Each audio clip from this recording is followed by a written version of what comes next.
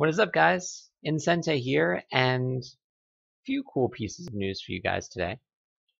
The first is that my good friend Sven got me, not got me, he made me, a custom background template for my channel, and as you can see, it looks awesome. Something I could never have done myself because my art skills are horrifying. I have like the creativity of a teacup, but it is perfect, and I thought I would test it out with a video about all the rage these days, AlphaGo. I've been wanting to actually make a video on this subject for a while, and then I saw Dwyrin's reaction to AlphaGo. He recently posted it, and I was like, all right, that's good inspiration. I'll try to do the one that I've been thinking about doing. He has some great things that I never even considered. Totally not what I was thinking about when I heard about AlphaGo's victory. So I put the link in the description below, so if you haven't seen his reaction, you should. Really insightful stuff. But I was thinking about stuff completely different than what he was thinking about, which is kind of weird. The different thoughts we had in our head. So I'm sure everybody knows who's watching this, but AlphaGo is a Google computer program that has recently beaten a top European professional. Really crazy, shaken up the Go world, and gotten a lot of people interested in the game, which is pretty exciting. I had a lot of reactions, mostly positive, actually, when I heard about this. I love technology, absolutely love the technology triumphing, just because I think computers are awesome. So there was really no negative feelings coming from my end, but there were two things that I think we could really learn from the way AlphaGo was built and from the way AlphaGo played. Not really specific moves, but really just on the foundation of the program.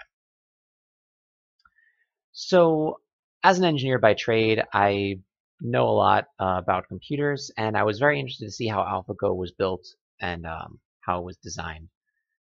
Knowing that makes the whole fact that he beat this European professional actually even more impressive. And even cooler to think about. And let me explain. So this mirrors the Deep Blue's victory over Kasparov. I believe it was Kasparov. What, 30 some years ago? 40 years ago? In chess. When the computers beat the top chess professional, that was like a whole big thing, right?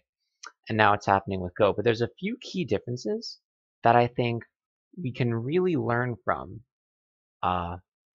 between those two events.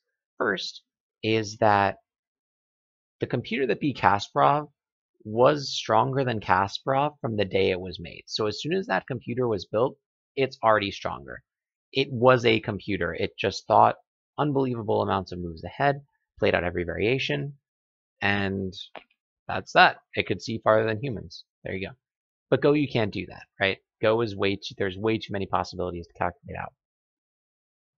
When AlphaGo was first built, it uses a neural network system, which means when it was first designed, it was like a baby.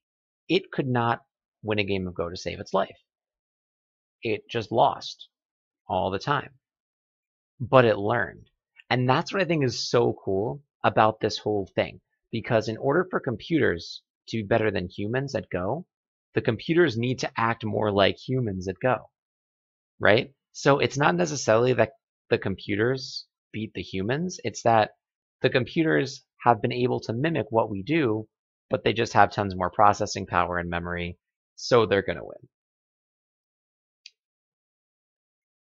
And I think this is really cool for a few reasons. Reason one is that the fact that computers need to be taught, you can't just pre-program this stuff in, really shows how complex the game of Go is and how cool it is. And it shows that there's a human aspect to Go that can't be taken away, because in order for a computer to be successful, it needs to try to learn like a human, which is pretty cool. The second is when you think about how AlphaGo got better than the Pro, right? Like we said before, it wasn't programmed from the get-go to be better than the Pro. It simply had the algorithms to become better than the Pro.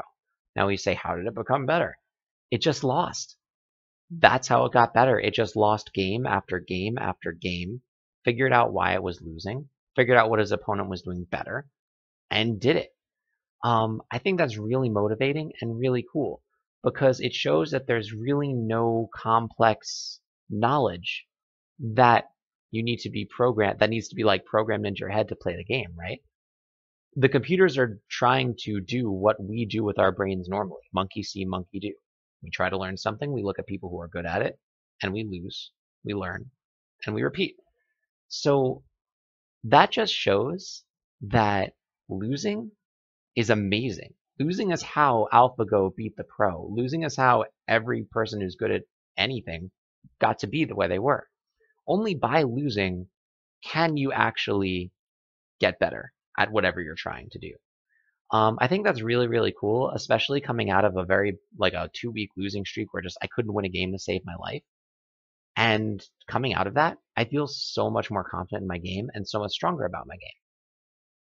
So I think learning about how AlphaGo actually operated, how it needed to think like we do, and losses were the key to getting it to where it was, are really cool, really revolutionary things that is happening for the first time in history. And I think we're really lucky to be alive right now, at the time when computers are figuring out how to learn like humans. And I think far from being demotivating, I think it could actually motivate us more because really the key to getting better is to lose and to learn. As long as you're learning from your loss effectively, you're getting better. If you win, honestly, you haven't learned as much. So long term, you should want to lose more than you win. According to AlphaGo, that's how AlphaGo did it. So that's how I'm going to try to do it. So in that light, go lose some games today. Just lose. Lose all day today and learn some stuff.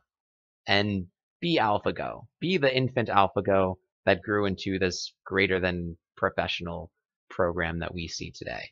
And the first step to that is to lose some games. So this is a cool test of this new background, and those are my thoughts on this whole program and this whole idea.